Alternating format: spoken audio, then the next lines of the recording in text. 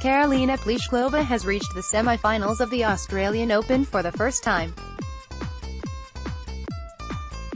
The Czech was losing 1-5 in the third set but returned 4 match balls to eventually overcome Serena Williams of the US 6-4-4, 6-7, 5.